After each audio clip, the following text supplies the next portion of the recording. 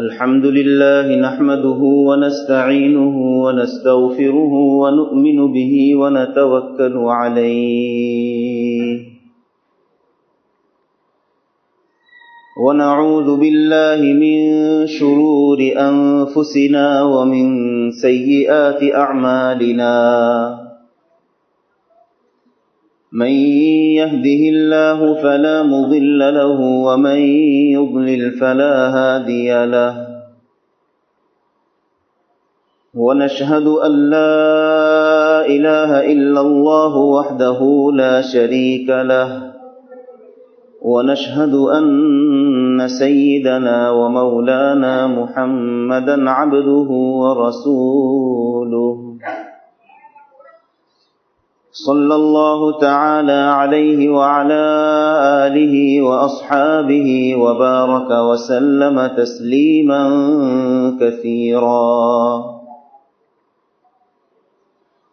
أما بعد فأعوذ بالله من الشيطان الرجيم بسم الله الرحمن الرحيم فإذا انسلخ الأشهر الحرم فاقتلوا المشركين حيث وجدتموهم وخذوهم واحصروهم واقعدوا لهم كل مرصد فإن تابوا وأقاموا الصلاة وآتوا الزكاة فخلوا سبيلهم إن الله غفور رحيم وإن أحد من المشركين استجارك فأجره حتى يسمع كلام الله ثم أبلغه مأمنه ذلك بأنهم قوم لا يعلمون كيف يكون للمشركين عهد عند الله وعند رسوله إلا الذين عاهدتم عند المسجد الحرام فما استقاموا لكم فاستقيموا لهم إن الله يحب المتقين كيف وإن يظهروا عليكم لا يرقبوا فيكم إلا ولا ذمة يرضونكم بأفواههم وتأبى قلوبهم وأكثرهم فاسقون اشتروا بآيات الله ثمنا قليلا فصدوا عن سبيله إنهم ساء ما كانوا يعملون لا يرقبون في مؤمن إلا ولا ذمة وأولئك هم المعتدون فإن تابوا وأقاموا الصلاة وآتوا الزكاة فإخوانكم في الدين ونفصل الآيات لقوم يعلمون وإن نكثوا أيمانهم من بعد عهدهم وطعنوا في دينكم فقاتلوا أئمة الكفر إنهم لا أيمان لهم لعلهم ينتهون ألا تقاتلون قوما نكثوا أيمانهم وهموا بإخراج الرسول وهم بدؤوكم أول مرة أتخشونهم فالله أحق أن تخشوه إن كنتم مؤمنين قاتلوهم يعذبهم الله بأيديكم ويخزهم وينصركم عليهم ويشف صدور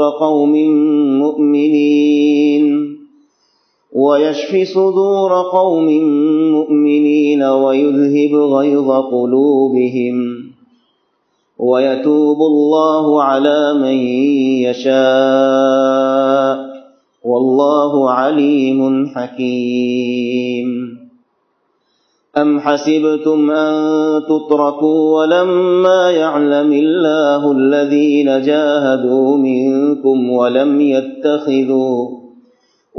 يتخذوا من دون الله ولا رسوله ولا المؤمنين وليجة والله خبير بما تعملون.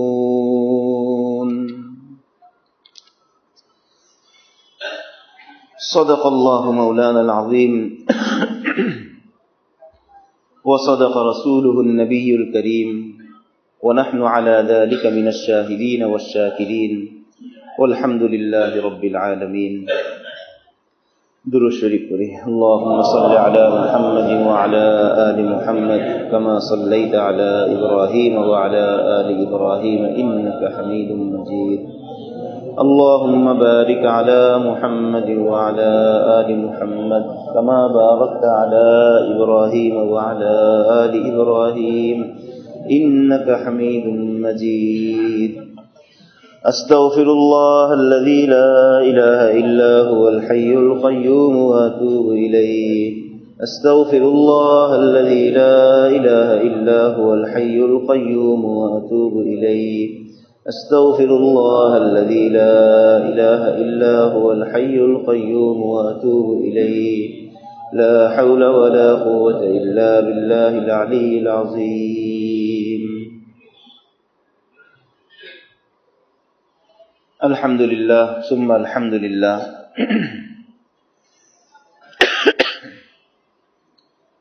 আল্লাহ রব্বুল আলামিনের খাস মেহেরবানি, আল্লাহ রব্বুল আলামিন আমাদেরকে কোরআনে কারীমের বরকতময় মজলিসে মাহফিলে বসার তৌফিক দিয়েছেন। আমরা শুকর আদায় করে অন্তরের গভীর থেকে বলি আলহামদুলিল্লাহ।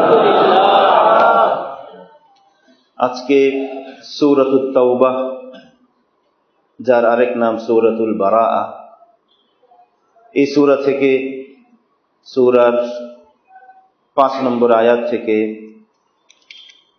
16 নম্বর আয়াত পর্যন্ত কয়েকটি আয়াত তেলাওয়াত করা হয়েছে। আল্লাহ তাআলা তেলাওয়াতকৃত আয়াতগুলো আমাদেরকে বুঝার এবং এই আয়াতগুলো থেকে শিক্ষা গ্রহণ করে সে মোতাবেক চলার তৌফিক নসিব করেন। সূরাতুল বারাআহ, এই সূরার প্রেক্ষাপট বা শানে নুজুল, পিছনের ঘটনা সম্পর্কে আলোচনা করা হয়েছিল। সে আলোচনা আজকে আবারও পুনরায় এই জন্য করছি যে সামনের বিষয়গুলো বুঝতে সহজ হবে। রাসূলুল্লাহ সাল্লাল্লাহু আলাইহি ওয়াসাল্লাম হুদাইবিয়ার যেই সন্ধি করেছিলেন কাফেরদের সাথে 6 হিজরিতে উমরাহ করার উদ্দেশ্যে আল্লাহর নবী সাল্লাল্লাহু আলাইহি ওয়াসাল্লাম মদিনা শরীফ থেকে মক্কা শরীফের উদ্দেশ্যে এসেছিলেন, কিন্তু কাফেররা তাকে বাধা দিয়েছিল, উমরাহ করতে দেয়নি। এরপরে কাফেরদের সাথে, মক্কার কুরাইশদের সাথে, কাফেরদের সাথে রাসূল করিম সাল্লাল্লাহু আলাইহি ওয়াসাল্লামের একটা চুক্তি হয়েছিল। তো এই চুক্তির মেয়াদ ছিল 10 বছর। 10 বছর পর্যন্ত মেয়াদ ছিল এই চুক্তির, যে 10 বছরের মধ্যে মুসলমানদের সাথে কোনো যুদ্ধ হবে না, এই জাতীয় একটা চুক্তি হয়েছিল। আরো এর মধ্যে অনেকগুলো শর্ত ছিল। কিন্তু 2 বছরের মাথায় কাফেরদের পক্ষ থেকেই এমন কিছু কর্মকাণ্ড পাওয়া গেল, যে কর্মকাণ্ডগুলোর দ্বারা তারা নিজেদের পক্ষ থেকেই চুক্তিকে লঙ্ঘন করলো, খণ্ডন করলো। এই হলো একটা ঘটনা। এছাড়া এই যে একটা চুক্তি হয়েছিল কুরাইশের সাথে, এই চুক্তির মেয়াদ ছিল 10 বছর, কিন্তু এই চুক্তি তাদের নিজেদের কারণেই এই চুক্তি লঙ্ঘন হয়ে গেল, এটা শেষ হয়ে গেল।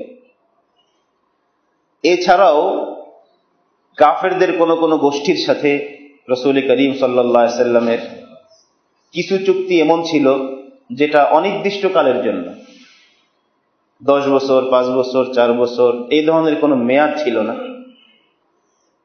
এই ধরনের একটা চুক্তি ছিল। আবার আরেকটা কিছু কাফেরের সাথে এই ধরনের চুক্তি ছিল যার মেয়াদ ছিল 4 মাসের কম। 4 মাসের কম মেয়াদ। আবার এছাড়া অনেক কাফের এমন আছে যাদের সঙ্গে রাসূল করিম সাল্লাল্লাহু আলাইহি সাল্লামের কোনো চুক্তি ছিল না। মোট কথা সব মিলালে দেখা যায় যে কাফেরদের মধ্যে 4 ধরনের কাফের ছিল তখন। এক ধরনের কাফের যাদের সঙ্গে রাসূল করিম সাল্লাল্লাহু আলাইহি সাল্লামের নির্ধারিত মেয়াদের চুক্তি ছিল। আরেক ধরনের কাফের যাদের সঙ্গে আল্লাহর নবীর 4 মাসের কম মেয়াদের চুক্তি ছিল। 4 মাসের কম মেয়াদের চুক্তি ছিল। আর আরেক ধরনের ছিল যাদের সঙ্গে রাসূল করিম সাল্লাল্লাহু আলাইহি সাল্লামের চুক্তিটা ছিল এই ধরনের যে অনির্ধারিত মেয়াদ পর্যন্ত। 4 নম্বর হলো কিছু কাফের এমনও ছিল যাদের সঙ্গে আল্লাহর নবী সাল্লাল্লাহু আলাইহি সাল্লামের কোনো চুক্তি ছিল না। এই 4 ধরনের হলো। তো গত সপ্তাহে কিছু ঘটনা বলা হয়েছিল, আজকে আরেকটু বলি। এই চুক্তি লঙ্ঘনের কারণেই তো ফাতহে মক্কা হলো, মক্কা বিজয় হলো। মক্কা বিজয় হয়েছে 8ম হিজরিতে, চুক্তি হয়েছিল 6ষ্ঠ হিজরিতে, মক্কা বিজয় হয়েছে 8ম হিজরিতে। মক্কা বিজয়ের পরবর্তী বছর রাসূল করিম সাল্লাল্লাহু আলাইহি সাল্লাম 9ম হিজরির ঘটনা, আল্লাহর নবী সাল্লাল্লাহু আলাইহি সাল্লাম তাবুকের যুদ্ধে গেলেন।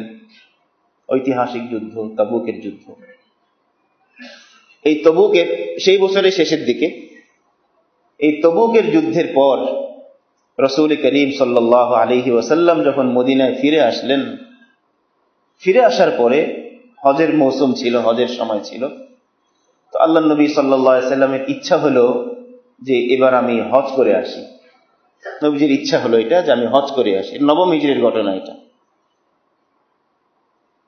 কিন্তু এরপরে আল্লাহর নবী চিন্তা করলেন যে আমি যে হজ করতে যাব, মক্কা শরীফের যে পরিস্থিতি, সেখানে মুশরিকরাও তো হজ করে, মুশরিকরাও তওয়াফ করতে আসে, হজ করতে আসে। বিশেষ করে তারা তওয়াফের আমলটা খুব ভালো করে করে। কিন্তু তারা তওয়াফ করে বড় নিকৃষ্ট অবস্থায়। যখন তারা তওয়াফ করে মুশরিকরা, তখন তাদের শরীরে তারা কোনো কাপড় চোপড় রাখে না, বিবস্ত্র অবস্থায় তারা আল্লাহর ঘর তওয়াফ করে। এমন একটা বিকট পরিস্থিতি। তো এই পরিস্থিতিটা আরেকটু সুন্দর হলে তারপর আমি হজ করতে যাব। তো আল্লাহর নবী সাল্লাল্লাহু আলাইহি সাল্লাম সেই বছর হজের ইচ্ছাকে মওকুফ করলেন এবং মানুষকে হজের তালিম দেওয়ার জন্য, যে হজ কিভাবে করতে হয়, তাওয়াফ কিভাবে করতে হয়, সেই তালিম দেওয়ার জন্য এবং আরো কিছু কাজ দিয়ে হজের আমির বানিয়ে আল্লাহর নবী সাল্লাল্লাহু আলাইহি ওয়াসাল্লাম 9ম হিজরিতে হযরত আবু বকর সিদ্দিক রাদিয়াল্লাহু তাআলা আনহুকে পাঠিয়ে দিলেন যে এবার তুমি যাও, তুমি হলো হজের আমির। প্রত্যেক হজের মৌসুমে হজের একজন আমির থাকে, যে আমির হজের খুতবা দেন, হজকে তিনি পরিচালনা করেন, যাকে আমিরুল হজ বলা হয়। তো হযরত আবু বকর সিদ্দিক রাদিয়াল্লাহু তাআলা আনহুকে রাসূলুল্লাহ সাল্লাল্লাহু আলাইহি সাল্লাম কয়েকটা ফরমান দিয়ে, কয়েকটা নির্দেশ দিয়ে তাকে মক্কা শরীফ পাঠিয়ে দিলেন। এর মধ্যে একটা নির্দেশ এই ছিল যে তুমি গিয়ে ঘোষণা দিবা যে কোন ব্যক্তি, কোন মুশরিক যেন উরিয়ান অবস্থায়, বিবস্ত্র অবস্থায় আল্লাহর ঘর তওয়াফ না করে। এই একটা নির্দেশ। কাপড় পরে তওয়াফ করতে হবে। তখন তো মুসলমানদের হুকুমত, মক্কা বিজয় হয়ে গেছে, মুসলমানদের কথা সেখানে চলবেই। 2 নম্বর হলো এই বছরেই শেষ মুশরিকদের জন্য মক্কায় প্রবেশ করার সুযোগ।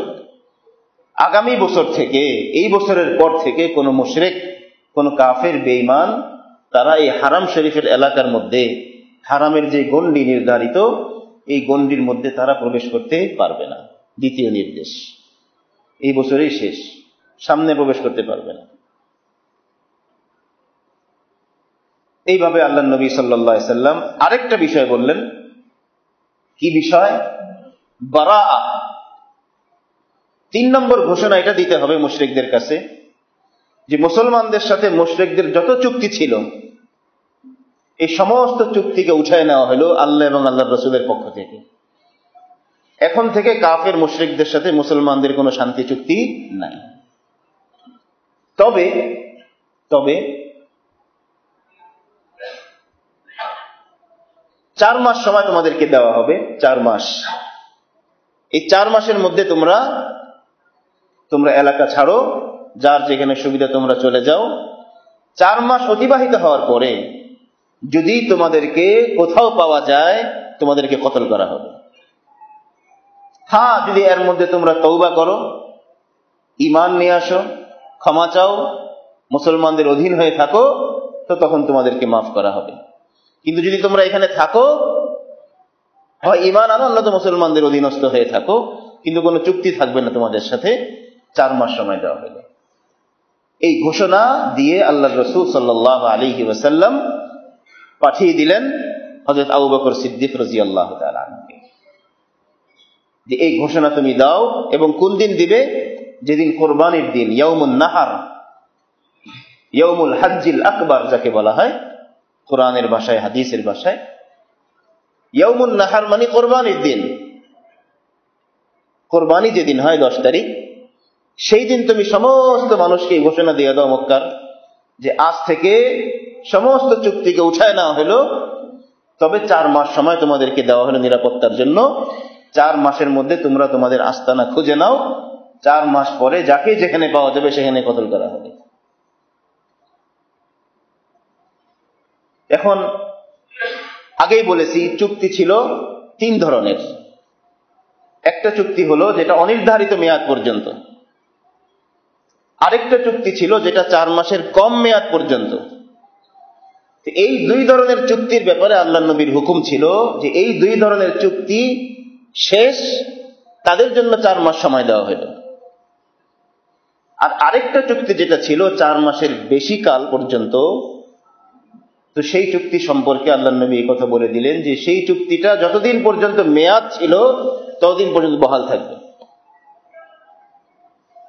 আর যাদের সঙ্গে কোনো চুক্তি ছিল না তাদের ব্যাপারে কথা হইল, তাদের জন্য 4 মাস না, তাদের জন্য মুহররম মাস শেষ হইলেই তাদেরকে যেখানে পাওয়া যাবে সেখানে কতল করা হয়। হজ হইল জিলহজ মাসে, জিলহজের পরেই কোন মাস? মুহররম মাস। অর্থাৎ তাদের সময়টা 4 মাস না, তাদের সময় হলো মুহররম মাস 30 দিন, আর এর আগে জিলহজ মাসের 20 দিন, মানে 50 দিন সময়। এই ঘোষণা দিয়ে আল্লাহর রাসূল সাল্লাল্লাহু আলাইহি ওয়াসাল্লাম আবু বকর সিদ্দিক রাদিয়াল্লাহু তাআলা আনহুকে পাঠিয়ে দিলেন যে তুমি গিয়ে এই কাজগুলো করো। যখন নাকি আবু বকর সিদ্দিক রাদিয়াল্লাহু তাআলা আনহু কিছু দূর চলে গেলেন, তখন রাসূল করিম সাল্লাল্লাহু আলাইহি ওয়াসাল্লাম হযরত আলী রাদিয়াল্লাহু আনহুকে ডাকলেন, ডেকে বললেন যে আমার উপর কোরআনে কারীমের কয়েকটি সূরা অবতীর্ণ হয়েছে, কয়েকটি আয়াত অবতীর্ণ হয়েছে, যে আয়াতগুলো আমরা এতক্ষণ তেলাওয়াত করলাম সেই আয়াতগুলো সম্পর্কে বললেন যে তুমি কি এই আয়াতগুলো, আমি এই আয়াতগুলো আবু বকরকে জিম্মাদারি দিয়েছি যেন মক্কার মুশরিকদেরকে শুনিয়ে দেয়, তো তুমি আবু বকরকে সহযোগিতার জন্য তুমিও তার সঙ্গে মিলিত হও, তোমরা 2 জন মিলে এই দাওয়াত সমস্ত মানুষের কাছে পৌঁছায় দাও। তো আলী রাদিয়াল্লাহু তাআলা আনহু তিনিও পিছনে পিছনে গেলেন এবং মাঝপথে হযরত আবু বকর সিদ্দিক রাদিয়াল্লাহু তাআলা আনহুর সঙ্গে মিলিত হয়ে একসঙ্গে মক্কা শরীফে গিয়ে হজের মৌসুমে 2 জন মিলে এই দাওয়াতগুলো পৌঁছায় দিলেন। এই হলো এই আয়াতগুলোর প্রেক্ষাপট। এবং এই দাওয়াতের প্রেক্ষাপট হিসাবে পরবর্তীতে সেই বছর তো কোনো মুশরিক তারা উলঙ্গ অবস্থায়, বিবস্ত্র অবস্থায় তারা হজ করল না, করতে পারল না। পরবর্তী বছর থেকে মুশরিকদের মক্কা প্রবেশ করা বন্ধ হয়ে গেল, নিষিদ্ধ হয়ে গেল। এই কথাগুলো আল্লাহ রাব্বুল আলামিন বলছেন যে ফাইদান সালাফাল আশহুরুল হুরুম, আল্লাহ বলেন যখন নাকি এই নিষিদ্ধ সময়গুলো অতিবাহিত হয়ে যাবে, আশহুরে হুরুম পার হয়ে যাবে। আশহুরে হুরুম মানে সম্মানিত মাস, কোরআনে কারীমের মধ্যে এই শব্দ আরেক জায়গায় ব্যবহৃত হয়েছে, উল্লেখিত হয়েছে যে আল্লাহ তাআলা 12টা মাসের মধ্যে 4টা মাসকে সম্মানিত করেছেন।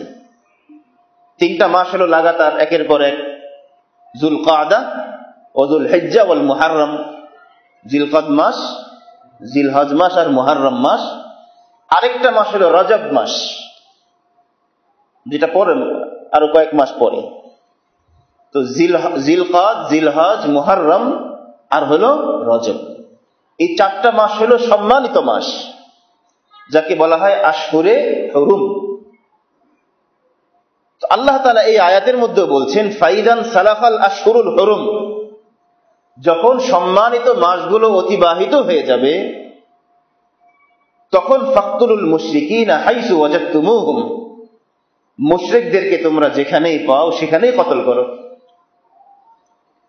তো মুফাসসিরিনে কিরাম লিখেছেন যে এখানে সম্মানিত মাস বলতে এই 4 মাস উদ্দেশ্য না। এই আয়াতের মধ্যে সম্মানিত মাস বলতে এই 4 মাস উদ্দেশ্য না, যেটা আমরা এখন বললাম যে জিলকদ, জিলহজ, মুহাররম, এরপরে রজব। এই আয়াতে এই 4টা মাস উদ্দেশ্য না। এই আয়াতে হলো সেই 4 মাস উদ্দেশ্য, যেই 4 মাস সময় আল্লাহ নবী আল্লাহ তাআলার পক্ষ থেকে কাফেরদেরকে দিয়েছেন। সেই 4 মাস কোন 4 মাস? আবু বকর রাদিয়াল্লাহু তাআলা আনহু, আলী রাদিয়াল্লাহু তাআলা আনহু মুশরিকদেরকে যে ঘোষণা যেদিন দিলেন সেদিন ছিল 10ই জিলহজ। তো এই 10ই জিলহজ থেকে 4 মাস হিসাব শুরু হবে। 10ই জিলহজ থেকে শুরু হবে। তাহলে জিলহজ মাসের মধ্যে রইল 20 দিন। এরপরে মুহাররম, সফর, রবিউল আউয়াল আর রবিউল সানির কয়দিন? 10 দিন। তো এই আয়াতের মধ্যে মুফাসসিরিনে কিরাম লিখেছেন, হাফেজ ইবনে কাসির রাহমাতুল্লাহ আলাইহি লিখেছেন যে এখানে উদ্দেশ্য হলো যখন এই সম্মানিত মাসগুলো অতিবাহিত হয়ে যাবে, অর্থাৎ যখন রবিউল সানির 10 তারিখ এসে পড়বে, তাহলে এই সম্মানিত মাস দ্বারা উদ্দেশ্য প্রসিদ্ধ যে সম্মানিত মাস সেটা না, এটা মনে রাখতে হবে। অর্থাৎ যখন কাফেরদের সামনে ঘোষণা দেওয়া হলো যে যখন 4 মাস অতিবাহিত হয়ে যাবে তখন থেকে 4 মাস, তো তখন থেকে 4 মাস হয় কবে? রবিউল সানির 10 তারিখ। তো আল্লাহ তাআলা বলছেন যখন এই সম্মানিত মাসগুলো অতিবাহিত হয়ে যাবে ফাকতুলুল মুশরিকিনা, তখন মুশরিকদেরকে যেখানেই পাও সেখানেই কতল করো। অর্থাৎ এখন আর কোনো চুক্তি নেই মুশরিকদের সাথে মুসলমানদের। এখন হয়তো তোমরা মুসলমান হও, আর নয়তো মুসলমানদের অধীনস্থতা স্বীকার করে তাদেরকে ট্যাক্স দিয়ে তারপর তাদের দেশে থাকো, আর নয়তো মুসলমানদের দেশ ছাড়ো। এই নির্দেশ আল্লাহ তাআলা দিলেন। হযরত আলী রাদিয়াল্লাহু তাআলা আনহু বলেন,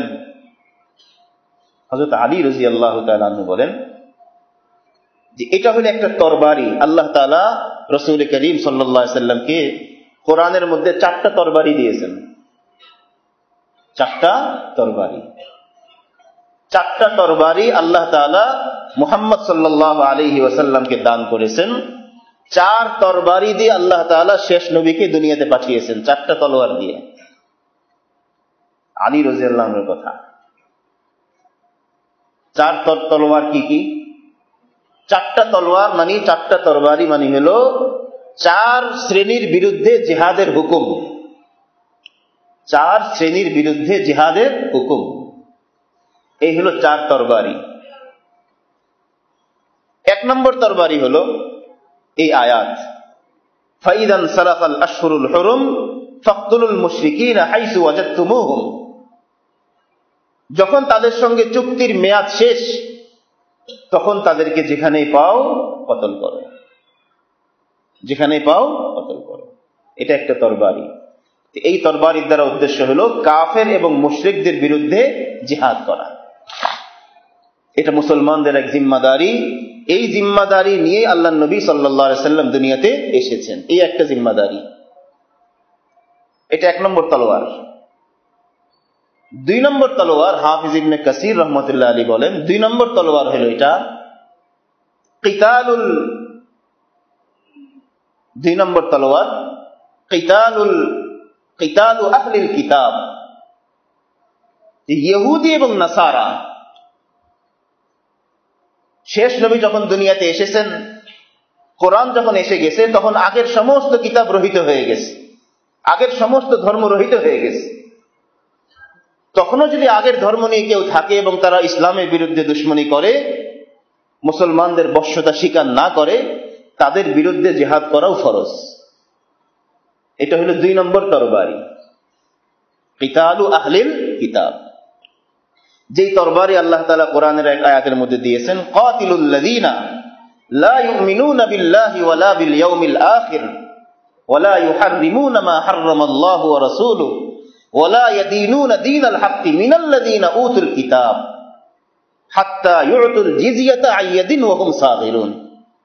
এই আহলে কিতাব যতক্ষণ পর্যন্ত ইহুদি নাসারারা হাত্তা ইউতুল জিজিয়াতা আইয়াদিন অবনত হয়ে মাথা নিচু না করে, মাথা নিচু করে মুসলমানদের কাছে ট্যাক্স না দিবে, হয় ঈমান আনবে আর নয়তো মুসলমানদেরকে ট্যাক্স দিয়ে থাকবে। যদি এটা না করে তাহলে তাদের বিরুদ্ধে জিহাদের হুকুম আল্লাহ তাআলা মুসলমানদেরকে করেছেন, রাসূল করিম সাল্লাল্লাহু আলাইহি ওয়াসাল্লামকে করেছেন। 2 তলোয়ার হইল। এক তলোয়ার হইল কাফেরদের বিরুদ্ধে জিহাদ, আরেক তলোয়ার হইল আহলে কিতাবদের বিরুদ্ধে জিহাদ। আহলে কিতাব 3 নম্বর তরবারি, কিতালুল মুনাফিকিন, মুনাফিকদের বিরুদ্ধে জিহাদ। এটা আরেক তরবারি। কোরআনে আল্লাহ তাআলা বলছেন, ইয়া আইয়ুহান নাবিয়্যু জাহিদিল কুফফার ওয়াল মুনাফিকিন। হে আল্লাহর নবী, আপনি কাফেরদের বিরুদ্ধেও জিহাদ করুন এবং মুনাফিকদের বিরুদ্ধেও জিহাদ করুন। 3 নম্বর তলোয়ার। 4 নম্বর তরবারি, কিতালুল বাগীন, যারা বাগী, ইসলামী হুকুমত চলছে, এর মধ্যে কিছু মানুষ এই হুকুমত থেকে খারেজ হয়ে গেছে যে আমরা হুকুমত মানব না। ইসলামী শাসন ব্যবস্থা চলছে, ইসলামী নিয়ম মোতাবেক দেশ চলছে, রাষ্ট্র চলছে, এর মধ্যে কিছু মুসলমান তারা খারেজ হয়ে গেছে, বের হয়ে গেছে যে না আমরা এই হুকুমত মানি না, অথচ কোরআন সুন্নাহ মোতাবেক হুকুমত চলছে। এদের বিরুদ্ধে জিহাদ করারও হুকুম আল্লাহ তাআলা তার নবীকে করেছেন।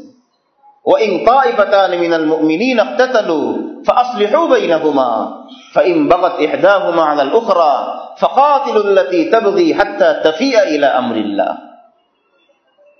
তো আল্লাহ রাব্বুল আলামিন মুসলমানদেরকে 4টা তলোয়ার দিয়েছেন। আফসোসের বিষয় হলো এই 4 তলোয়ারের একটা তলোয়ারও মুসলমানদের হাতে নাই। হযরত আলী রাদিয়াল্লাহু তাআলা আনহু, হযরত আলী রাসূল করিম সাল্লাল্লাহু আলাইহি ওয়াসাল্লামের চাচাতো ভাই, বিশাল বীর পুরুষ আলী রাদিয়াল্লাহু তাআলা আনহুর এই বর্ণনা, যেটা ইবনে আসাকির মুহাদ্দিস ছিলেন, মুআররিখ ছিলেন, তিনি বর্ণনা তার কিতাবের মধ্যে করেছেন। হাফিজ ইবনে কাসির রাহমাতুল্লাহ আলাইহি তাফসির ইবনে কাসিরের মধ্যে সেটা উল্লেখ করেছেন যে মুসলমানদের জন্য আল্লাহ নবী সাল্লাল্লাহু আলাইহি সাল্লামকে আল্লাহ তাআলা 4টা তরবারি দিয়েছিলেন। এক তরবারি এটা কাফেরদের উপরে পড়বে, আরেক তরবারি পড়বে আহলে কিতাবের উপরে, আরেক তরবারি পড়বে মুনাফিকদের উপরে, আরেক তরবারি পড়বে যারা বাগী, বিদ্রোহী, ইসলামী হুকুমতের বিরুদ্ধে বিদ্রোহী, তাদের উপর পড়বে। কিন্তু আজ মুসলমানদের হাতে একটা তরবারও নাই বলে আজকে কাফেররা মুসলমানদের উপর তরবারি চালাইতেছে। কাফেরদের কাছে একটা তরবারি মাত্র, আর মুসলমানদের কাছে তরবারি ছিল 4টা। আল্লাহ তাআলা এই 4 তরবারি আবারও মুসলমানদেরকে পুনরায় দখল করার তৌফিক নসিব করেন। এগুলো সব কাফেরদের কাছে চলে গেছে, আর এই তরবারিগুলোর জন্য ইসলামী হুকুমত লাগবে। কি লাগবে? ইসলামী হুকুমত। কথাগুলো বুঝতে আমাদের সময় লাগবে একটু। হঠাৎ করে ইসলামী হুকুমত বুঝে আসবে না কি জিনিস, এটা গোড়া থেকে কথা বোঝা লাগবে। অনেক কিছু এখন ইসলামী হুকুমতের কাছে ঝুলে আছে, ইসলামী হুকুমতের উপর নির্ভর করে বসে আছে। এই জন্য অনেক বিধান দুনিয়ার জমিনে কায়েম করার জন্য ইসলামী হুকুমতের প্রয়োজন। আল্লাহ তাআলা আমাদেরকে ইসলামী হুকুমত কায়েম করার জন্য যার যার সাধ্য মোতাবেক চেষ্টা মেহনত ফিকির করার তৌফিক নসিব করেন। ফিকির তো করি, হলো না হলো সেটা পরের বিষয়, ফিকির তো করি, চেষ্টা তো করি। হযরত হাফিজ হুজুর রহমতুল্লাহ আলী চেষ্টা করেছিলেন। এখনো অনেক আল্লাহওয়ালা বুজুর্গানে দিন এই লুকায় লুকায়া চেষ্টা করতে থাকে যে ইসলামী হুকুমত কায়েম হোক দেশের মধ্যে, কোরআন সুন্নাহ মোতাবেক রাষ্ট্র পরিচালিত হোক, কোন দিনদার আল্লাহওয়ালা বুজুর্গ ব্যক্তি দেশটা চালাক, এটা মানুষ চায়। কিছু মানুষ চায়, তাদের সাধ্যমতো চেষ্টা করে। তারা জানে যে ফলাফল কি হবে না হবে জানা আছে, কিন্তু চেষ্টা তো করি, চেষ্টা তো করি। চেষ্টা করলে আল্লাহর কাছে কিছু জবাব তো দিতে পারবো যে আল্লাহ আমি চেষ্টা তো করেছি। তো অনেক কিছু ঝুলে আছে, এই চার তরবারিও ঝুলে আছে ইসলামী হুকুমতের উপরে। আল্লাহ তাআলা আমাদের সবাইকে যার যার সাধ্য মোতাবেক চেষ্টা করার তৌফিক নসিব করেন। খুব জরুরি কথা, খুব জরুরি কথা। কোরআনের অনেক আয়াত আছে, এগুলোর ব্যাখ্যা করার জন্য সময় দরকার অনেক লম্বা, অনেক পিছন থেকে কথা শুরু করা দরকার। হঠাৎ করে বললাম যে ইসলামী হুকুমত দরকার, আমরা অনেকে বুঝবো না এটা কি জিনিস বললেন। চার তরবারি বলা হলো, এটাও বুঝে আসবে না হঠাৎ করে। তো বুঝে না আসলেও একটু মাথার মধ্যে রেখে দিই যে মুসলমানদের চারটা তরবারি ছিল, সেই চার তরবারি মুসলমানদের হাত থেকে সরে গেছে। সরে যাওয়ার কারণে এখন মুসলমানদের উপরে কাফেররা তরবারি চালাইতেছে। 2 নম্বর কথা মাথার মধ্যে রেখে দেন, কোন এক সময় কাজে লাগবে। যে চার তরবারির জন্য এর আগে আরেকটা কাজ দরকার, সেই কাজটা হলো ইসলামী হুকুমত। আল্লাহ তাআলা ইসলামী হুকুমতের জন্য আমাদেরকে যার যার সাধ্য মোতাবেক চেষ্টা করার তৌফিক নসিব করেন। আর ইসলামী হুকুমত কায়েম করার জন্য আগে নিজের মধ্যে হুকুমত কায়েম করতে হবে। তার মধ্যে? নিজের মধ্যে। এই বডির মধ্যে ইসলামী হুকুমত কায়েম করতে হবে আগে। কোথায়? বডির মধ্যে। তো বডির মধ্যে ইসলামী হুকুমত কায়েম করতে কোনো বাধা নাই, আছে? দেশে কায়েম করতে অনেক বাধা, রাষ্ট্রীয়ভাবে হুকুমত কায়েম করতে অনেক বাধা। কিন্তু আমি আমার এই 3.5 হাত বডির মধ্যে যদি ইসলামী হুকুমত কায়েম করতে চাই, কে বাধা দিবে আমাকে? কিন্তু আমরা তো এটা পারি না। আবার অনেক মানুষ নিজের বডির মধ্যে ইসলামী হুকুমতের খবর নাই, দেশের মধ্যে হুকুমত কায়েম করার জন্য ফিকির করতেছে। এটা ভুল চিন্তা। তো আল্লাহ তাআলা আমাদের সবাইকে সবার আগে নিজের শরীরের মধ্যে ইসলামী হুকুমত, ইসলামী নিয়ম কানুন, সুন্নতকে জারি করার তৌফিক নসিব করেন। আচ্ছা, এরপর আল্লাহ তাআলা বলছেন, ওয়াখুযুহুম ওয়াহসুরুহুম ওয়াকউদু লাহুম কুল্লা মারসাদ। যখন মেয়াদ শেষ হয়ে যাবে তো এদেরকে ধরো, এবং এদেরকে ধরার জন্য তোমরা বিভিন্ন ঘাটিতে ওত পেতে থাকো। শুধু হাতের নাগালে আসলে ধরবো তা না, এদেরকে ধরার জন্য বিভিন্ন ঘাটিতে ওত পেতে থাকো, এই সমস্ত মুশরিকদেরকে ধরার জন্য। 1 নম্বর তরবারি। কিন্তু দেখো, শুধু এদেরকে কতল করাই তো উদ্দেশ্য না। উদ্দেশ্য ইসলামকে জিন্দা করা, দ্বীনকে জিন্দা করা। এরা যদি ইসলামের দুশমন, এদেরকে ফোড়া হিসেবে কেটে দেওয়া। কিন্তু যদি এই ফোড়াগুলো একদিন ভালো হয়ে যায়, ফাইন তাবু আকামুস সালাহ, যদি এরা তওবা করে, ঈমান নিয়ে আসে, এবং ঈমান আনার পরে মুমিন হিসাবে সর্বপ্রথম যেই কাজ আকামুস সালাহ, নামাজ কায়েম করে, ওয়া আতাউজ যাকাত, এবং যাকাত দেয়, তখন ফাখাল্লু সাবিলাহুম। আগে কি ছিল না ছিল সব ভুলে যাও। এখন যেহেতু ঈমান নিয়ে এসেছে এবং ইসলাম মুসলমান হিসাবে তার উপর যে জিম্মাদারিগুলো বর্তায় এগুলো সে পালন করা শুরু করেছে, ফাখাল্লু সাবিলাহুম, এখন তাদের রাস্তা তোমরা ছেড়ে দাও, এখন তাদেরকে তোমরা আটকে রেখো না, তারা এখন স্বাধীন। ইন্নাল্লাহা গফুরুর রহিম। তো আল্লাহ তাআলা এই আয়াতগুলোর উপর আমাদেরকে আমল করার তৌফিক নসিব করেন। আল্লাহর কাছে একটু গভীর রাতে কান্নাকাটি করেন, খুব দরকার। মনে না চাইলেও কাঁদা দরকার। ইসলামী হুকুমত, ইসলামী বিধান মোতাবেক একটা দেশ চলবে, এটাকে আমরা কোনোদিন দেখব না? কেমন হইল? কি মুসলমান আমরা হইলাম, কি মুসলমান আমরা হইলাম যে আমাদের দেশটা কোরআন মোতাবেক চলবে, এটাকে আমাদের দেখার সৌভাগ্য হবে না? কেমন মুসলমান আমরা হইলাম? একটা দেশের অধিকাংশই হলো মুসলমান, কিন্তু কেমন দুর্ভাগা মুসলমান আমরা যে এই দেশটাকে আমরা কি একটা দিনের জন্য পাবো না যে ইসলামী হুকুম মোতাবেক দেশটা চলতেছে। এই জন্য আল্লাহর কাছে একটু চোখের পানি ফেলা, আর ব্যক্তিগত জিন্দিগিতে নিজের শরীরের মধ্যে ইসলামটাকে আগে জিন্দা করার চেষ্টা করা। আল্লাহ তাআলা তৌফিক নসিব করেন। আল্লাহর কাছে কিন্তু জবাব দিতে হবে। নামাজ রোজা না করার জন্য যেমন জবাবদিহিতা আছে, ইসলামকে জিন্দা করার মেহনত না করার জন্য আল্লাহর কাছে জবাব দিতে হবে। সত্যি কথা বললাম, নামাজ পড়লা না কেন, জবাব দিতে হবে। ইসলামকে কায়েম করার জন্য মেহনত করলা না কেন, জবাব দিতে হবে। আল্লাহ তাআলা আমাদেরকে বুঝার তৌফিক নসিব করেন, খুব দরকারি কথা। এরপর আল্লাহ রাব্বুল আলামিন বলছেন, কোন মুশরিক যদি আপনার কাছে আশ্রয় চায়, মুশরিক অর্থাৎ ইসলামী হুকুমত কায়েম হয়ে গেছে, এই দেশটা এখন মুসলমানদের দেশ, মুসলমানদের অঞ্চল, এখানে যদি কোনো মুশরিক আসতে চায় কোন উদ্দেশ্যে, ইসলামকে বুঝার জন্য কিংবা তার কোনো বার্তা পৌঁছানোর জন্য কিংবা ব্যবসার জন্য, যে কোনো কারণে যদি কেউ আসতে চায়, সাহায্য চায় এবং আশ্রয় চায়, ফাআজিরহু, তখন তাকে তোমরা আশ্রয় দাও, ভিসা দিয়ে দাও। ফাআজিরহু, ভিসা দাও। হাত্তা ইয়াসমা কালাম আল্লাহ, যেন সে তোমাদের কাছে এসে মুসলমানদের পরিবেশে থেকে আল্লাহর কালাম শোনার সুযোগ পায়। তো তাকে তোমরা তোমাদের মধ্যে রাখো, সুযোগ দাও, সেজন্য তোমাদের কালাম শোনে, আল্লাহর কালাম শোনে, মসজিদের সামনে এসে দাঁড়ায়, মাদ্রাসার সামনে এসে দাঁড়ায়, কোরআন তেলাওয়াতের পরিবেশ দেখে, নামাজের পরিবেশ দেখে। এগুলো দেখতে দেখতে হতে পারে তার ভিতরে ইসলামের মোহাব্বত চলে আসতে পারে। এজন্য কেউ আসতে চাইলে আসতে দাও, কিন্তু ভিসার মেয়াদ কয়দিন? সর্বোচ্চ 4 মাস। আবার এটাও আছে যে সর্বোচ্চ 1 বছর। তো 4 মাসের কথাই বলেছেন অনেকেই, যে কাফেররা মুসলমানদের দেশে আসবে, ভিসার মেয়াদ কয়দিন?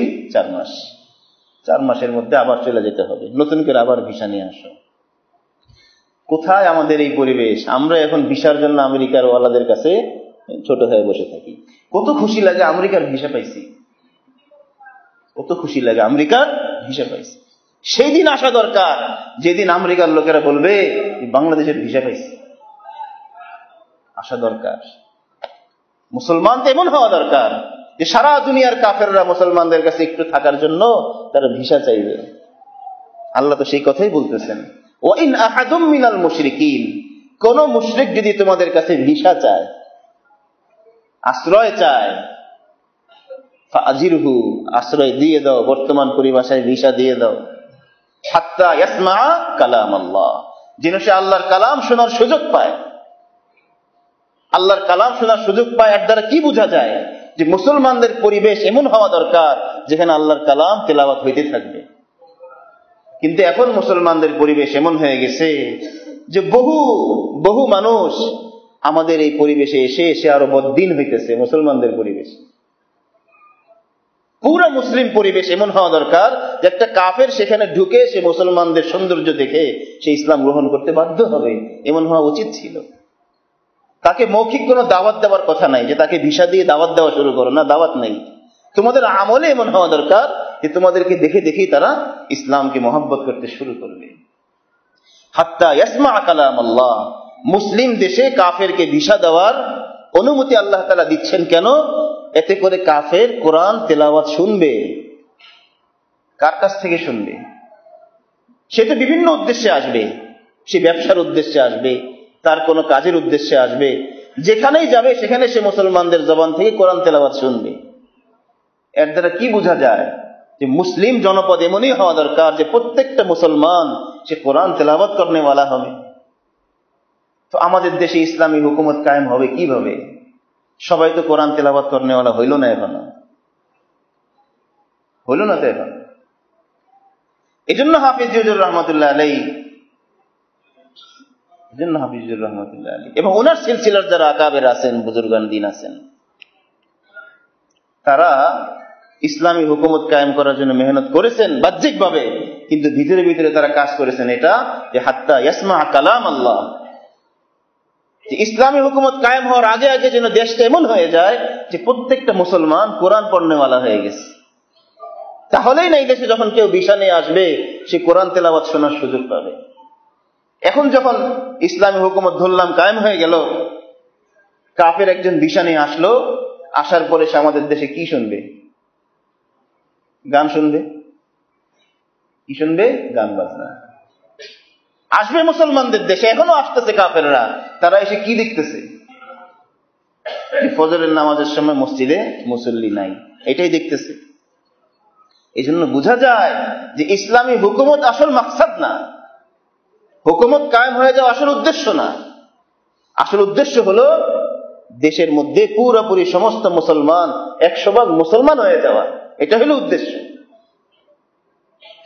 আর এই উদ্দেশ্যে কাজ করার জন্য আমাদের সামনে আলহামদুলিল্লাহ সুযোগ আছে, সুযোগ আছে। প্রধানমন্ত্রী হয়ে যাওয়া কঠিন, রাষ্ট্রপতি হয়ে যাওয়া কঠিন, কোন অঞ্চলের বড় পদ নিয়ে নেওয়া কঠিন, কিন্তু সেই অঞ্চলের মানুষের মধ্যে দ্বীনের দাওয়াত পৌঁছানো, তাদেরকে কোরআন শিখতে উদ্বুদ্ধ করতে থাকা, এটা আলহামদুলিল্লাহ এখনো আছে আমাদের দেশে। আর এই পরিবেশটা যেন কিয়ামত পর্যন্ত থাকে, সেজন্য আমাদের খুব চেষ্টা করা দরকার। আল্লাহ তাআলা আমাদেরকে বুঝার তৌফিক নসিব করেন। আচ্ছা, সুম্মা আবলিগহু মা'মানা, এরপরে যখন তার মেয়াদ শেষ হয়ে যাবে, ভিসার মেয়াদ, তখন তাকে তার নির্ধারিত জায়গায়, নিরাপদ জায়গায় তোমরা তাকে পৌঁছায় দাও, অর্থাৎ তাকে আবার দেশে চলে যাওয়ার সুযোগ করে দাও। যালিকা বিআন্নাহুম কওমুল লা ইয়ালামুন, এরা তো কিছু জানে না, এদেরকে তোমাদের কাছে রেখে কিছু জানার সুযোগ দাও। এরপর আল্লাহ তাআলা বলছেন যে মুশরিকদের সাথে কি করে চুক্তি থাকতে পারে, এরা তো নিজেরাই চুক্তি ভঙ্গ করেছে, এদের সঙ্গে কি করে চুক্তি থাকতে পারে? আহদুন ইনদাল্লাহি ওয়া ইনদা রাসূলিহি ইল্লাল্লাযীনা আহাদতুম ইনদাল মাসজিদিল হারাম, তবে যাদের সঙ্গে তোমরা চুক্তি করেছিলে মসজিদে হারামের কাছে। এর দ্বারা উদ্দেশ্য হলো হুদাইবিয়ার চুক্তি। হুদাইবিয়ার চুক্তি হয়েছিল মসজিদে হারামের কাছাকাছি জায়গায়, তাদের সঙ্গে যেহেতু চুক্তি হয়েছে জন্য চুক্তি তোমরা করো, এছাড়া কোনো মুশরিকদের সঙ্গে চুক্তি করার দরকার নেই। আর যাদের সঙ্গে তোমরা চুক্তি করেছো, ফামাস্তাকামু লাকুম ফাস্তাকিমু লাহুম, যতদিন তারা তোমাদের এই চুক্তিতে অবিচল থাকবে তোমরাও থাকো, কিন্তু যখন তার নিজেরাই চুক্তি ভঙ্গ করবে তোমরা চুক্তি উঠায় নাও। তাই হয়েছিল ফাতহে মক্কার সময়। ইন্নাল্লাহা ইউহিব্বুল মুত্তাকিন, যারা তাকওয়াওয়ালা, আল্লাহকে ভয় করে, তাদেরকে আল্লাহ অনেক পছন্দ করেন। কাইফা ইয়াযহারু আলাইকুম লা ইয়ারকুবু ফীকুম ইল্লা ওয়ালা যিম্মা, এই কাফেরদের অবস্থা হলো, এরা যদি তোমাদের উপর কখনো বিজয়ী হতে পারে, তোমাদের উপর চড়াও হতে পারে, লা ইয়ারকুবু ফীকুম, তারা কোনো পরোয়া করবে না কোনো আত্মীয়তার সম্পর্কের এবং কোনো চুক্তির, কোনো পরোয়া তারা করবে না, ইল্লান ওয়ালা জিম্মা, তারা তোমাদের উপর চড়া হয়ে তোমাদেরকে সর্বনাশ করতে থাকবে। ভুলে যাবে কে কার আত্মীয় এবং ভুলে যাবে কার সঙ্গে কি চুক্তি হয়েছে। মুসলমানদের সাথে কাফেরদের সম্পর্কটা এমনই, তারা চড়াও হওয়ার সুযোগ পেলে সব ভুলে যাবে। এখন তো মুখে মুখে ইউরদুনাকুম বিআফওয়াহিহিম, তারা তোমাদেরকে মুখের কথার দ্বারা খুশি রাখে, কাফেরদের কথা, সবগুলো কথা কানের মধ্যে এগুলো ঢুকায় রাখেন, মুখস্থ করে রাখেন। কাফেরদের চরিত্র আল্লাহ তাআলা বলতেছেন, ইউরজুনাকুম বিআফওয়াহিহিম, তারা তোমাদেরকে মুখের দ্বারা খুশি রাখে, কিন্তু ওয়াতাবা কুলুবুহুম, তাদের অন্তর এগুলো একটাও পছন্দ করে না। ভিতরে ভিতরে তারা এটাই চায় তোমরা সর্বনাশ হয়ে যাও। ওয়া আকসারুহুম ফাসিকুন, এদের অধিকাংশই হলো পাপিষ্ঠ। ইশতারাউ বিআয়াতিল্লাহি সামানান কালিলা, এরা আল্লাহ তাআলার আয়াতকে বিক্রি করে দিয়েছে দুনিয়ার সামান্য বিনিময়ে, এর বদলে। ফাসাদ্দু আন সাবিলি, আল্লাহর রাস্তা থেকে মানুষকে তারা হটায়। ইন্নাহুম সাআ মা কানু ইয়ামালুন, এরা যা করছে এরা বড় নিকৃষ্ট কাজের মধ্যে লিপ্ত আছে। আল্লাহ তাআলা কাফেরদের কথা বলছেন, লা ইয়ারকুবুনা ফি মুমিনিন ইল্লান ওয়ালা জিম্মা, আবারও আল্লাহ তাআলা বলছেন তারা কোনো মুমিনের সাথে তাদের কোনো আত্মীয়তার সম্পর্ক এবং কোনো শান্তি চুক্তি এগুলো তারা কোনো পরোয়া করে না। ওয়া উলাইকা হুমুল মু'তাদুন, তাদের মধ্যে অনেক খারাপ স্বভাব আছে। এরপর আল্লাহ তাআলা বলছেন এত কিছুর পরও ফাইন তাবু, তারা যদি তওবা করে, ওয়া আকামুস সালাতা, নামাজ পড়ে, ওয়া আতাউজ যাকাতা, যাকাত দেয়, অর্থাৎ ইসলামের মধ্যে চলে আসে, তখন এই তোমাদের ঘোর দুশমন যারা তোমাদেরকে সর্বনাশ করার জন্য অনেক রকম চেষ্টা করেছে, কিন্তু এরাই যখন মুসলমান হয়ে গেছে, ফাইখওয়ানুকুম ফিদ্দীন, এরা এখন তোমাদের ধর্মের ভাই হয়ে গেছে। ফাইখওয়ানুকুম ফিদ্দীন ওয়া নুফাসসিলুল আয়াতি লিকাউমিন ইয়ালামুন ওয়া ইন নাকাসু আইমানাহুম মিন বা'দি আহদিহিম, আল্লাহ বলেন এই কাফেররা যদি তাদের চুক্তি ভঙ্গ করে, ওয়া তা'নু ফি দীনিকুম, এবং তোমাদের ধর্ম নিয়ে, দ্বীন নিয়ে, ইসলাম নিয়ে কটূক্তি করে, তাহলে ফাকাতিলু আইম্মাতাল কুফর, এই সমস্ত কাফের নেতাদের সাথে তোমরা যুদ্ধ করো, জিহাদ করো। কাদের সাথে জিহাদ? যারা চুক্তি ভঙ্গ করে এবং যারা দ্বীন নিয়ে, ইসলাম নিয়ে কটূক্তি করে। তাদেরকে আল্লাহ তাআলা শুধু কাফের বলছেন না, বলছেন তারা কুফরির সর্দার, কুফরির নেতা, নিজেরাও কাফের, এদের দ্বারা হাজারো মানুষ কাফের হতে বাধ্য হয় যারা ইসলাম নিয়ে কটূক্তি করে। ইন্নাহুম লা ঈমানা লাহুম লাআল্লাহুম ইয়ানতাহুন। এরপরে আল্লাহ বলছেন আলা তুকাতিলুনা কওমান নাকাসু। আল্লাহ তাআলা এখানে মুসলমানদেরকে জিহাদের নির্দেশ দিচ্ছেন, শুধুই জিহাদ, আর জিহাদের আয়াতে ভরা সূরা তাওবা। আল্লাহ তাআলা মুসলমানদেরকে জিহাদের নির্দেশ দিচ্ছেন। কোথায় গেল সেই জামানা? এই সমস্ত আয়াত পড়ার পরে মুসলমান স্থির থাকে না, আর এখন আমরা এই সমস্ত আয়াত পড়ে আরো মাথা নিচা করতেছি, হায় হায় কি নির্দেশ, কি হবে না হবে, কি মুসিবত। আল্লাহ তাআলা বারবার নির্দেশ দিচ্ছেন ফাকাতিলু আইম্মাতাল কুফর, এই সমস্ত কাফেরদের যারা নেতা, এদের বিরুদ্ধে তোমরা জিহাদ করো। আলা তুকাতিলুনা কওমান, তোমরা কি জিহাদ করবে না? আল্লাহ তাআলা বলতেছেন তোমরা কি জিহাদ করবে না, সশস্ত্র যুদ্ধ করবে না এমন কওমের বিরুদ্ধে, এমন জাতির বিরুদ্ধে যারা তাদের প্রতিশ্রুতি ভঙ্গ করেছে এবং রাসূলকে দেশ থেকে তারা বের করে দিয়েছে। ওয়াহাম্মু বিইখরাজির রাসূল। এই কুরাইশ, এই কাফেররা আল্লাহর নবী সাল্লাল্লাহু আলাইহি সাল্লামকে মক্কা থেকে বের করে দিয়েছে। তো তোমরা কি এদের বিরুদ্ধে জিহাদ করবে না? ওয়াহুম বাদাউকুম আউওয়ালা মাররা, অথচ এরাই তোমাদের উপর প্রথম আক্রমণ করেছিল। এই প্রথম আক্রমণের দ্বারা এক উদ্দেশ্য হলো, মক্কায় যখন মুসলমানরা ছিলেন তখন মুসলমানদের উপরে কাফেররাই প্রথম আক্রমণ করেছে। এরপরে বদরের যুদ্ধ। বদরের যুদ্ধ কোনো যুদ্ধ হওয়ার কথা ছিল না। আবু সুফিয়ান তো চলে গেছে নিরাপদে তার দেশে, তখন তো কাফেরদের উচিত ছিল তাদেরও ফিরে যাওয়া, আবু জাহেলের উচিত ছিল। কিন্তু আবু জাহেল তারপরও মুসলমানদেরকে আক্রমণ করার জন্য সে বদর প্রান্তরে এসেছে। সেখানেও প্রথম আক্রমণ এই কাফেরদের পক্ষ থেকে হয়েছে। ওয়াহুম বাদাউকুম আউওয়ালা মাররা। তো আল্লাহ বলেন আতাখশাউনাহুম, তোমরা কি কাফেরদেরকে ডরাও? আল্লাহ বলতেছেন আতাখশাউনাহুম, আল্লাহ আমাদেরকে প্রশ্ন করতেছেন তোমরা কি কাফেরদেরকে ডরাও? উত্তর দেন আসলে ডরাই। ডরানোর কারণ হলো আমাদের ভিতরে ঈমান কমজোর। আল্লাহ বলতেছেন আতাখশাউনাহুম, আমাদেরকে প্রশ্ন করতেছেন তোমরা কি কাফেরদেরকে ডরাও, ভয় পাও? এরপর আল্লাহ নিজে বলছেন ফাল্লাহু আহাক্কু আন তাখশাউহু ইন কুনতুম মুমিনিন, তোমরা যদি মুমিন হয়ে থাকো, ঈমানওয়ালা হয়ে থাকো, তাহলে তোমাদের সবচেয়ে বেশি ভয় পাওয়া দরকার আল্লাহকে, আমাকে। তো আল্লাহর ভয় মানুষের মধ্যে আসবে কখন? যখন তার ঈমান তাজা হবে। সেই কথা আল্লাহ বলছেন ইন কুনতুম মুমিনিন, যদি তোমরা মুমিন হয়ে থাকো তাহলে আমাকেই তোমাদের বেশি ভয় পাওয়া উচিত। তোমরা কি কাফেরদেরকে ভয় পাও? এরপর আল্লাহ বলছেন কাতিলুহুম, আবারও যুদ্ধ। 3 আয়াতে পরপর 3 বার যুদ্ধের নির্দেশ। কাতিলুহুম, তোমরা কাফেরদের সাথে যুদ্ধ করো, তাদের বিরুদ্ধে জিহাদ করো। এই কাফেররা তোমাদেরকে কত কষ্ট দিয়েছে, কত নির্যাতন করেছে তোমাদের উপরে। কাতিলুহুম, তাদের বিরুদ্ধে তোমরা জিহাদ করো। কেন? প্রশ্ন হইতে পারে যে মুসলমানরা কেন জিহাদ করবে? আল্লাহ তো সরাসরি কাফেরদেরকে ধ্বংস করতে পারে। আল্লাহ তো একটা নির্দেশ দিলেই সমস্ত কাফের সব শেষ। কিন্তু আল্লাহ বলছেন না, তোমরা কি করো? তাদের বিরুদ্ধে জিহাদ করো। ইউআযিবহুমুল্লাহু বিআইদিকুম, আল্লাহ তাআলা তোমাদের হাতের মাধ্যমে, তোমাদের মাধ্যমে তাদেরকে শায়েস্তা করবেন, ডাইরেক্ট না। তাদের বিরুদ্ধে তোমরা জিহাদ করো, তোমাদের হাত দিয়ে আল্লাহ তাআলা তাদেরকে শায়েস্তা করবেন, শাস্তি দিবেন। ওয়ায়ুখজিহিম, তাদেরকে লাঞ্ছিত করবেন তোমাদের হাত দিয়ে। এবং ওয়ায়ানসুরকুম আলাইহিম, এবং তোমাদেরকে তাদের উপর আল্লাহ তাআলা নিজেই বিজয় দিবেন। এতে কি হবে?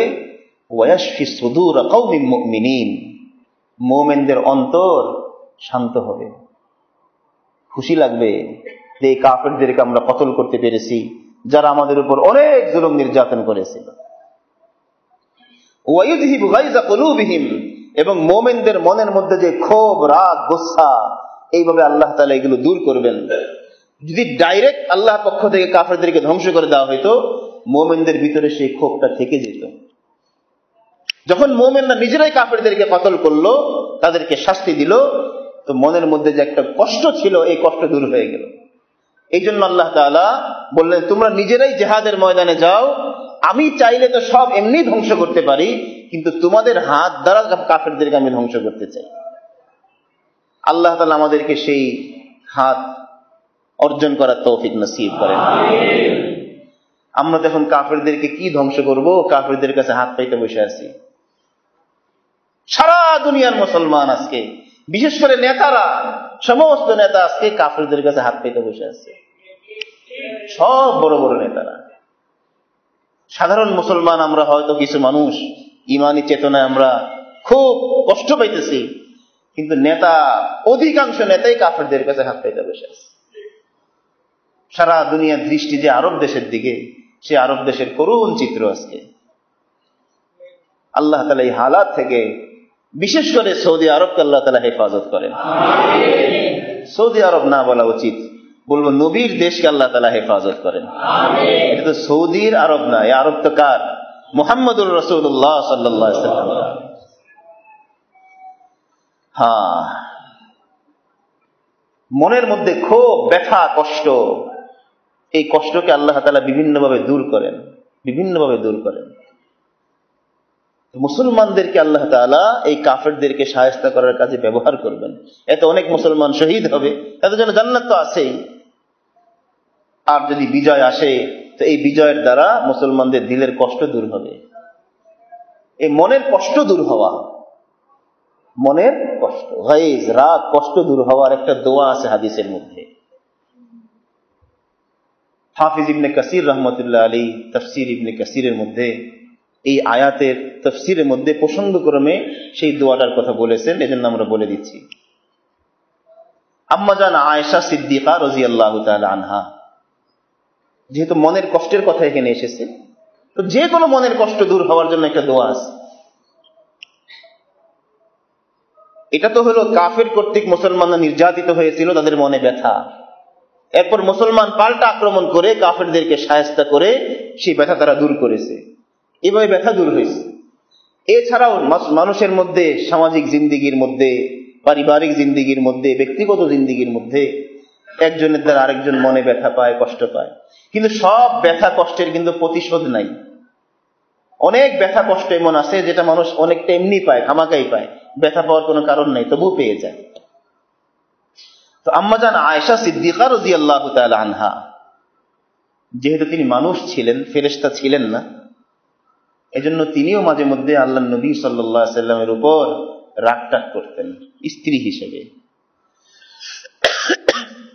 এটাকে অভিমান বলা হয়, অভিমান।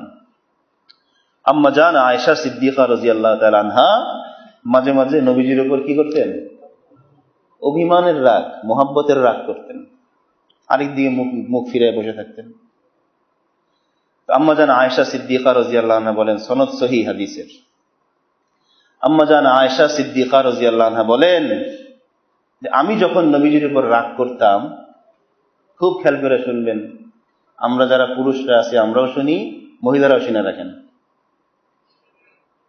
দাম্পত্য জীবন সুখ শান্তিতে ভরে যাওয়ার একটা ঔষধ দেওয়া হইতেছে।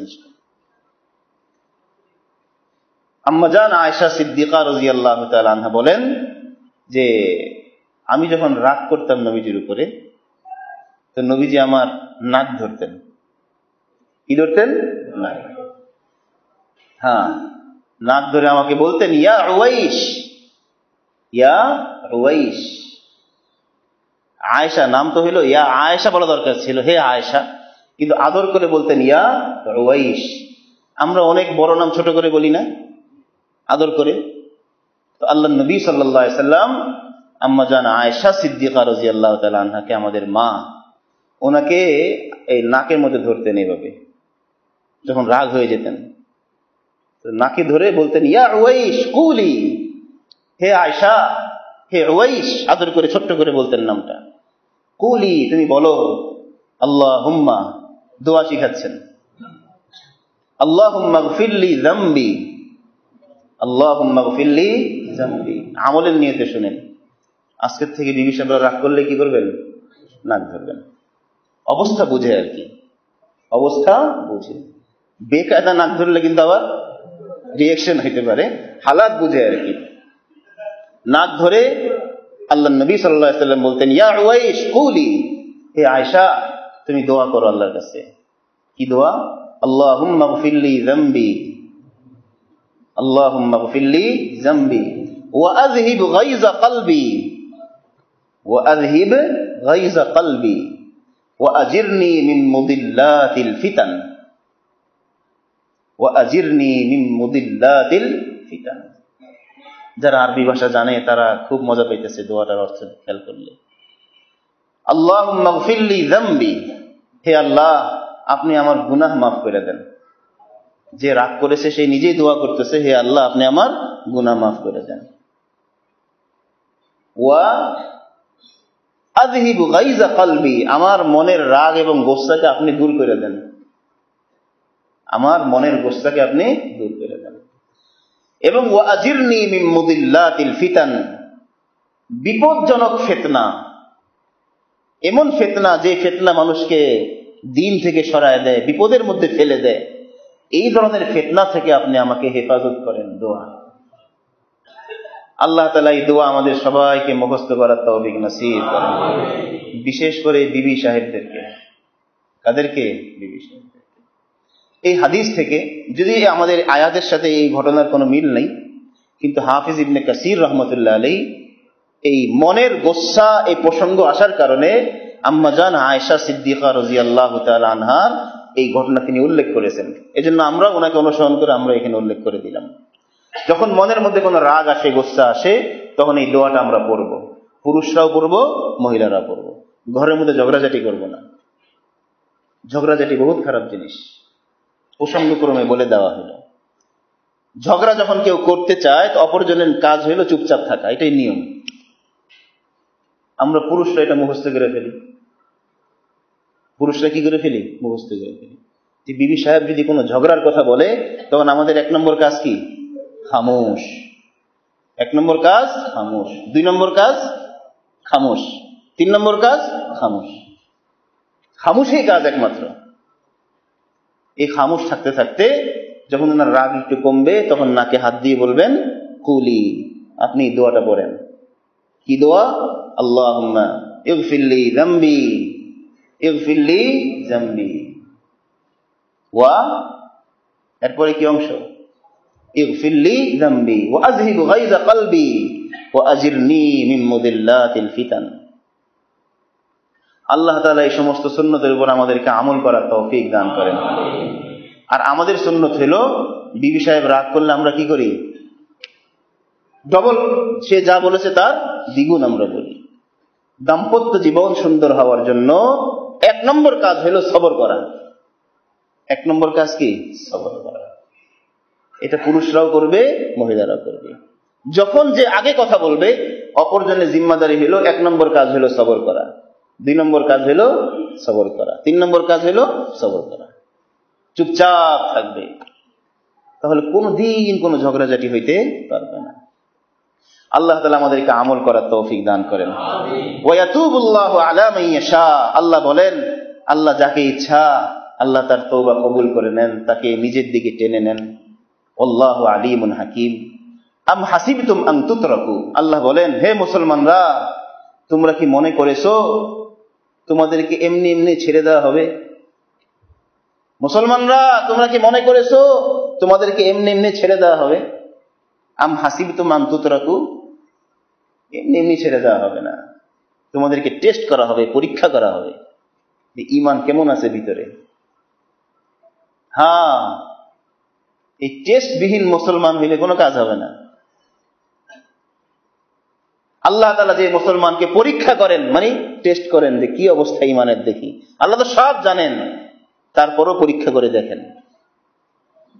আম হাসিবতুম, মুসলমানরা তোমরা কি মনে করেছো তোমাদেরকে এমনি এমনি ছেড়ে দেওয়া হবে যে ঈমান আনছো যাও গা, ডাইরেক্ট জান্নাতে যাও গা? না না, মাঝে কিছু কাজ আছে, মাঝে কিছু কাজ আছে।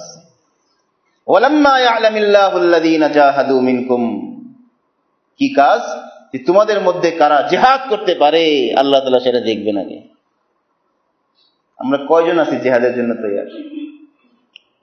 স্লোগান দেওয়ার জন্য তৈরি আছি, কিন্তু জিহাদ করার জন্য কয়জন তৈরি আছি? বুঝেন নাই কথাটা? গুনাহ ছাড়ার জন্য কয়জন তৈরি আছে? বুঝেন নাই? জিহাদের স্লোগান দিব, আজকে অনেক স্লোগান দিব, গিয়ে রাত্রে বাসায় গিয়ে আবার গুনাহের মধ্যে লিপ্ত হয়ে যাবে। বুঝেন নাই কথাটা? আজকের মুসলমান স্লোগানের মুসলমান হয়ে গেছে, কাজের মুসলমান নাই। আল্লাহ তাআলা আমাদেরকে কাজের মুসলমান হওয়ার তৌফিক নসিব করেন। আল্লাহ টেস্ট করবেন, টেস্ট। তোমরা কি মনে করেছো এই পরীক্ষায় উত্তীর্ণ হওয়া ছাড়াই তোমাদেরকে ছেড়ে দেও? না না। এবং আল্লাহ আরেকটা পরীক্ষা করবেন, ওয়ালাম ইয়াত্তাখিযু মিন দুনিল্লাহি ওয়ালা রাসূলিহি ওয়ালাল মুমিনিনা ওয়ালিজা। আল্লাহ পরীক্ষা করবেন যে আল্লাহকে বাদ দিয়ে, আল্লাহর রাসূলকে বাদ দিয়ে, মুমিনদেরকে বাদ দিয়ে কাফেরদের সঙ্গে কারা আতাত করে। আল্লাহ এটা পরীক্ষা করবে। আল্লাহর খবর নাই, রাসূলের খবর নাই, মুমিনদের খবর নাই, তার সম্পর্ক কার সাথে? কাফেরদের সাথে। এই পরীক্ষা আল্লাহ মাঝে মধ্যে করেন মুসলমানদেরকে। খুব সতর্ক থাকেন। মুসলমানদের জামাত ছাড়া, ওয়ালাল মুমিনিনা, মুসলমানদের জামাত, ওয়ালাল মুমিনিন বহু বচন, এই মুসলমানদের জামাত থেকে বিচ্ছিন্ন হয়ে সে সম্পর্ক করেছে কাফেরদের সাথে, ইহুদিদের সাথে, নাসারাদের সাথে। আল্লাহ এটা পরীক্ষা করেন। এজন্য খুব সাবধান, খুব সাবধান। আল্লাহু খাবীরুম বিমা তা'মালুন। তো আল্লাহর পরীক্ষায় আমাদেরকে উত্তীর্ণ হইতেই হবে, উত্তীর্ণ হইতেই হবে। আল্লাহ তাআলা আমাদের সবাইকে পরীক্ষায় পাশ করার তৌফিক নসিব করেন। খুব আল্লাহর কাছে দোয়া কান্নাকাটি করা দরকার। ঈমানের পরীক্ষা বারবার আসতে থাকবে, বারবার আসতে থাকবে মুসলমানদের কাছে। আল্লাহ তাআলার কাছে আমরা অন্তর থেকে দোয়া করি, যা কিছু পড়া হলো এই সব কিছুর খোলাসা হলো এটাই যে আমাদের সবার আগে নিজের শরীরের মধ্যে হুকুমত কায়েম করতে হবে। যখন নিজের মধ্যে হুকুমত কায়েম হয়ে যাবে তো আমাদের দ্বারা দেশের মধ্যে হুকুমত কায়েম হবে। সাহাবায়ে কেরামের দ্বারা হুকুমত কখন কায়েম হয়েছিল? কখন কায়েম হয়েছিল? প্রত্যেকটা সাহাবী 100% আল্লাহওয়ালা ছিলেন, তাদের দ্বারা হুকুমত কায়েম হয়ে গেছিল। এজন্য আমার ভাইয়েরা, আগে নিজের মধ্যে হুকুমত কায়েম করার চেষ্টা করতে থাকি। আল্লাহ তাআলা আমাদের সবাইকে তৌফিক নসিব করেন। 2 নম্বর কথা হলো, কোন কাফির মুশরিকদের সাথে বন্ধুত্ব চলবে না, বন্ধুত্ব চলবে না। 3 নম্বর কথা হলো, মুসলমানদের জামাতের সঙ্গে থাকতে হবে। জামাত থেকে বিচ্ছিন্ন হয়ে যাওয়া এটাও আরেক পরীক্ষা। আল্লাহ তাআলা আমাদের সবাইকে কথাগুলো বুঝার এবং আমল করার তৌফিক নসিব করেন। 4 নম্বর কথা হলো, প্রতিশ্রুতি ভঙ্গ করা এটা মুসলমানদের কাজ না, এটা হলো কাফেরদের কাজ। 5 নম্বর কথা হলো, আল্লাহ তাআলা এই পরপর 3 আয়াতে 4 আয়াতে 4 বার আল্লাহ তাআলা হুকুম করেছেন তোমরা কাফেরদের বিরুদ্ধে জিহাদ করো। আর এই জিহাদের জন্য আমাদেরকে আরেকটা কাজ আগে করতে হবে, সেটা হলো হুকুমত কায়েমের জন্য চেষ্টা করতে হবে। এজন্য আমরা যার যার সাধ্য মতো আমরা হুকুমত কায়েম করার চেষ্টা করি। আর সেই চেষ্টার একদম প্রাথমিক অংশ হিসাবে নিজে পুরোপুরি দিনদার হয়ে যায়, আল্লাহওয়ালা হয়ে যায়। 1 নম্বর কাজ। আমি আমার দেশের মধ্যে তখনই হুকুমত কায়েম করতে পারবো বলে আমার বিশ্বাস জন্মাবে যখন আমি আমার 1 নম্বর আমার নিজের মধ্যে, 2 নম্বর আমার পরিবারের মধ্যে হুকুমত কায়েম করতে পারছি। বুঝেন নাই? নিজের পরিবার, এরপর আমার মহল্লা, আমার সমাজ। আল্লাহ তাআলা আমাদের সবাইকে তৌফিক দান করেন। ইস্তিগফার করেন। আস্তাগফিরুল্লাহাল্লাযী লা ইলাহা ইল্লা হুয়াল হাইয়ুল কাইয়্যুম ওয়া আতুবু ইলাইহি। আস্তাগফিরুল্লাহাল্লাযী লা ইলাহা ইল্লা হুয়াল হাইয়ুল কাইয়্যুম ওয়া আতুবু ইলাইহি। আস্তাগফিরুল্লাহাল্লাযী লা ইলাহা ইল্লা হুয়াল হাইয়ুল কাইয়্যুম ওয়া আতুবু ইলাইহি। আস্তাগফিরুল্লাহাল্লাযী লা ইলাহা ইল্লা হুয়াল হাইয়ুল কাইয়্যুম ওয়া আতুবু ইলাইহি। আস্তাগফিরুল্লাহাল্লাযী লা ইলাহা ইল্লা হুয়াল হাইয়ুল কাইয়্যুম। الحمد لله رب العالمين والصلاة والسلام على سيد الأنبياء والمرسلين. ربنا ظلمنا أنفسنا وإن لم تغفر لنا وترحمنا لنكونن من الخاسرين. ربنا آتنا في الدنيا حسنة وفي الآخرة حسنة وقنا عذاب النار. ربنا ظلمنا أنفسنا وإن لم تغفر لنا وترحمنا لنكونن من الخاسرين. আয় আল্লাহ মেহেরবানি করে আমাদের সবাইকে মাফ করে দেন। আয় আল্লাহ আমাদের ভুল বিচ্যুতিগুলি মাফ করে দেন। আয় আল্লাহ আমাদের ভুল ত্রুটিগুলি মাফ করে দেন। আয় আল্লাহ আমরা না বুঝে না শুনে ইয়া আল্লাহ অনেক ভুল কাজ করি মাওলা। ইয়া আল্লাহ মেহেরবানি করে আমাদের ভুলগুলি আপনি মাফ করে দেন। আয় আল্লাহ আমাদেরকে হকের উপর অবিচল থাকার তৌফিক দিয়ে দেন। ইয়া আল্লাহ হকটা বুঝার তৌফিক আপনি নসিব করেন। ইয়া আল্লাহ হককে আমাদের সামনে পরিষ্কার করে দেন। ইয়া আল্লাহ হক আমাদের সামনে পরিষ্কার করে দেন। ইয়া আল্লাহ বাতিলকে আপনি মিটায়ে দেন। ইয়া আল্লাহ বাতিলকে আপনি মিটায়ে দেন। ইয়া আল্লাহ বাতিলকে আপনি মিটায়ে দেন। আয় আল্লাহ আমাদের দিলের হালাতকে আপনি ঠিকঠাক করে দেন। ইয়া আল্লাহ আপনার ভয় এবং মহব্বতের দ্বারা আমাদের সিনাকে ভরপুর করে দেন। ইয়া আল্লাহ আমাদের যার যে পেরেশানি আছে সবার পেরেশানি আপনি দূর করে দেন। ইয়া আল্লাহ ঈমানের স্বাদ আমাদেরকে নসিব করেন, আমলের স্বাদ আমাদেরকে নসিব করেন। ইয়া আল্লাহ আপনার গোলামের স্বাদ আমাদেরকে নসিব করেন। আয় আল্লাহ মেহেরবানি করে মাফ করে দেন। আয় আল্লাহ মেহেরবানি করে মাফ করে দেন। ইয়া আল্লাহ মেহেরবানি করে মাফ করে দেন। ইয়া আল্লাহ ভুল করে ফেলছি, এখন কোথায় যাব মাওলা? ইয়া আল্লাহ ভুল হয়ে গেছে, এখন কোথায় যাব মাওলা? গুনাহ করে ফেলছি, এখন কোথায় যাব মাওলা? ইয়া আল্লাহ মেহেরবানি করে আমাদের সবাইকে আপনি মাফ করে দেন। ইয়া আল্লাহ মেহেরবানি করে আমাদের সবাইকে আপনি মাফ করে দেন। ইয়া আল্লাহ আপনি আমাদেরকে মাফ করে দেন। ইয়া আল্লাহ আমাদেরকে ইখলাস নসিব করেন। সব ধরনের খারাপি থেকে আমাদেরকে হেফাজত করেন। ইয়া আল্লাহ সব ধরনের খারাপি থেকে আমাদেরকে হেফাজত করেন। ইয়া আল্লাহ আপনার গোলাম হয়ে থাকার তৌফিক নসিব করেন। ইয়া আল্লাহ বাকি জিন্দেগীর প্রতিটা সেকেন্ড কাজে লাগানোর তৌফিক নসিব করেন। প্রতি মুহূর্ত আপনার জিকিরে ব্যস্ত থাকার তৌফিক নসিব করেন। আয় আল্লাহ মেহেরবানি করে আমাদের সবাইকে আপনি কবুল এবং মঞ্জুর করে নেন। আমাদের এই মজলিসকে আপনি কবুল করে নেন। ইয়া আল্লাহ অনেকেই দোয়ার জন্য আবেদন করেছেন, সবার দিলের নেক মাকাসিদকে পুরা করে দেন। আয় আল্লাহ আমাদের সবাইকে আপনি ইয়া আল্লাহ সব ধরনের পেরেশানি থেকে আপনি হেফাজত করেন। ইয়া আল্লাহ সব ধরনের পেরেশানি থেকে আপনি হেফাজত করেন। ইয়া আল্লাহ দাওয়াত এবং তাবলীগের মেহনতে ইয়া আল্লাহ যে পেরেশানি চলতেছে, ইয়া আল্লাহ মেহেরবানি করে এই পেরেশানি আপনি দূর করে দেন। ইয়া আল্লাহ সবাইকে এক এবং নেক হওয়ার তৌফিক নসিব করেন। ইয়া আল্লাহ সবাইকে হকের উপর এক হয়ে যাওয়ার তৌফিক নসিব করেন। হকের উপর এক হয়ে যাওয়ার তৌফিক নসিব করেন। হকের উপর এক হয়ে যাওয়ার তৌফিক নসিব করেন। ইয়া আল্লাহ মেহেরবানি করে আমাদের দোয়াগুলো আপনি কবুল এবং মঞ্জুর করে নেন। ইয়া আল্লাহ আমাদের যা চাওয়ার মতো জবান নাই, চাওয়ার মতো ভাষা নেই মাওলা। ইয়া আল্লাহ মেহেরবানি করে আমাদের এই কথাগুলিকে আপনি কবুল করে নেন। ইয়া আল্লাহ আমাদের দিলটাকে আপনি পাক সাফ করে দেন। হিংসা বিদ্বেষ থেকে সাফ করে দেন। ইয়া আল্লাহ অহংকার থেকে সাফ করে দেন। ইয়া আল্লাহ অহংকার থেকে সাফ করে দেন। অহংকার থেকে সাফ করে দেন। আমাদের জবান হেফাজতের তৌফিক নসিব করে, নজর হেফাজতের তৌফিক নসিব করে। আয় আল্লাহ এই মুহূর্ত থেকে ইয়া আল্লাহ সব ধরনের গুনাহ থেকে আমাদেরকে হেফাজত করে। সব ধরনের গুনাহ থেকে আমাদেরকে হেফাজত করে। সব ধরনের গুনাহ থেকে আমাদেরকে হেফাজত করে। আয় আল্লাহ আমাদেরকে আপনি হেফাজত করেন। ইয়া আল্লাহ আমাদেরকে আপনি হেফাজত করেন। ইয়া আল্লাহ আমাদের এই দেশটাকে আপনি হেফাজত করেন। মুসলমানদেরকে হেফাজত করেন। মুসলমানদেরকে হেফাজত করেন। মাদ্রাসাগুলিকে হেফাজত করেন। দাওয়াত ও তাবলীগের এই মুবারক মেহনতকে হেফাজত করেন। ইয়া আল্লাহ दावत तबलीग मुबारक मेहनत के हिफाजत करे। या अल्लाह मुबारक मेहनत के अपने हिफाजत करे। मुबारक मेहनत के अपने हिफाजत करे। या अल्लाह सबाई के अपने सही समझ नसीब करे। सबाई के सही समझ नसीब करे।